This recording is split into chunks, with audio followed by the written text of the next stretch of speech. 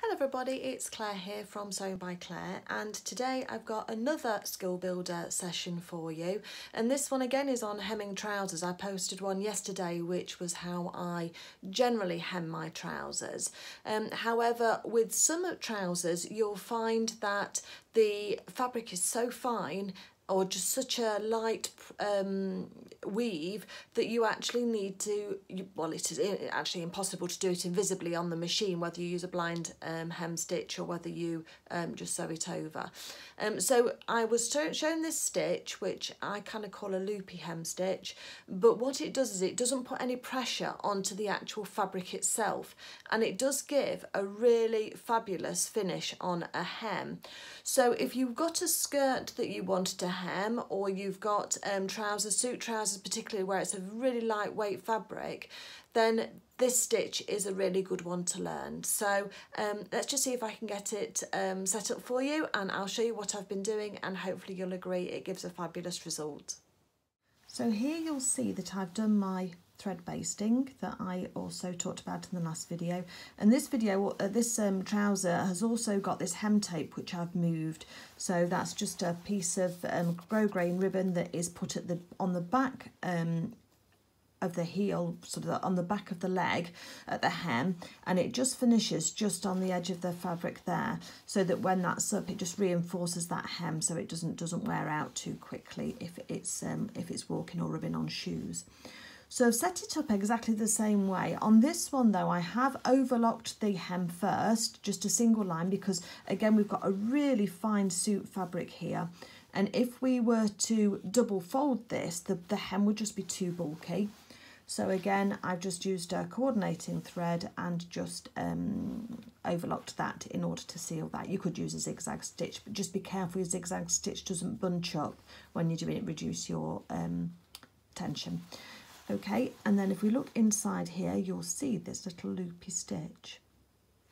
So it's a little bit like a herringbone, a little bit like a stitch like that. But what it actually does, if I turn this round to the other side, you can see that that's the section that I've already sewn.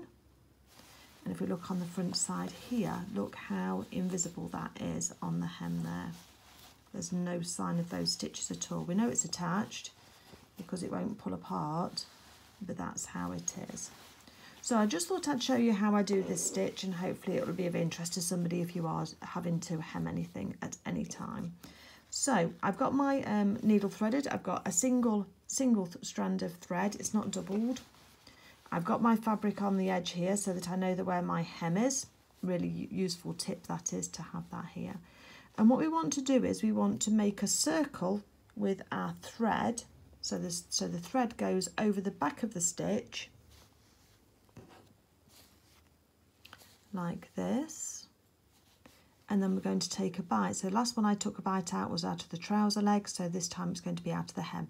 So we're just going to take a little stitch out of the hem only. We're not going through the other side, it's just through the hem, look. So we alternate the sides, and then we just pull that thread through.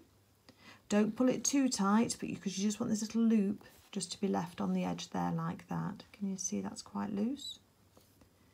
And then thread round again.